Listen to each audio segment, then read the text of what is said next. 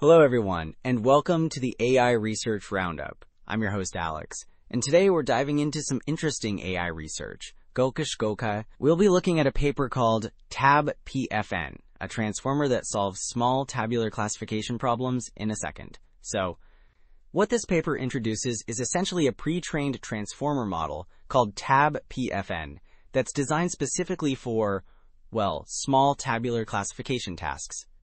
The really cool thing is that it claims to do this super fast, like in under a second, and get this, without needing any hyperparameter tuning. It just learns directly from the data you feed it during inference using something called in-context learning. Okay, so the paper includes this figure 1, which kind of lays out the whole process. On the left side, it shows the two main phases. First, there's an offline part, done just once, where they train TabPFN on a whole bunch of, synthetic datasets generated from what they call a prior. Then, the online part is what happens when you have a real dataset. You just feed the training data and the test points into the already trained TabPFN, and boom, you get predictions in one go. The right side shows a bit about the architecture, how the training samples and test samples are processed, and importantly, how the test points sort of look back at or attend to the training samples to make their predictions. Building on that, I mentioned the offline training phase uses data generated from a prior, right? Well, this next figure 2, gives us a bit more insight into that. It shows examples of the kinds of graphical structures they use to actually generate all that synthetic data. You can see examples labeled like a Bayesian neural network, or BNN, and also some structural causal models, SCMs. These models are basically how they create those diverse datasets for the offline training, teaching TabPFN about different possible data structures before it ever sees a real problem. Okay, so we've talked about how TabPFN is trained on all this synthetic data generated from those priors like BNNs and SCMs. Well, this next figure 4, gives us a visual sense of what that training actually results in. It shows the decision boundaries that TabPFN draws on some simple toy datasets, compared to other common methods like nearest neighbors, decision trees, CapBoost, and even an AutoML system. You can see TabPFN's boundaries tend to be pretty smooth and, well, kind of intuitive, which the paper suggests comes from those inductive biases it learned during its offline training. Right, so we just saw those smooth decision boundaries in figure 4, which TabPFN apparently learns from all that synthetic data. Well, figure 3 here actually visualizes what some of that synthetic data looks like. You can see these scatter plots on the left, showing different patterns where each dot is a sample and the color shows its class. And then, next to it, they show similar plots for a couple of real datasets they used for validation, Parkinson's and wine, just to give a comparison.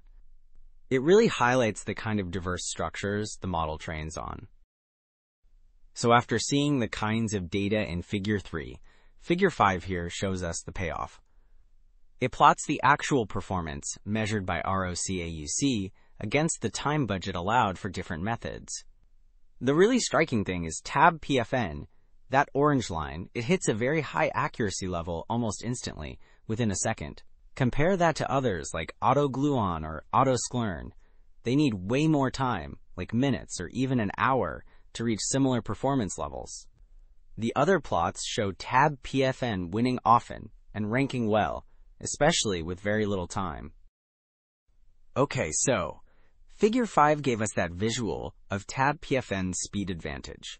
Now, table 1 here gives us the actual numbers from their benchmark tests on those OpenML datasets. You can see metrics like mean AUC and mean accuracy.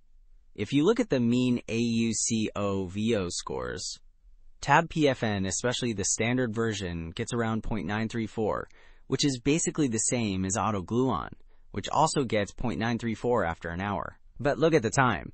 The basic TabPFN takes just 1.3 seconds on a CPU, or 0.05 seconds on a GPU, while AutoGluon takes over 3,000 seconds. It really drives home that speed versus performance trade-off we saw before.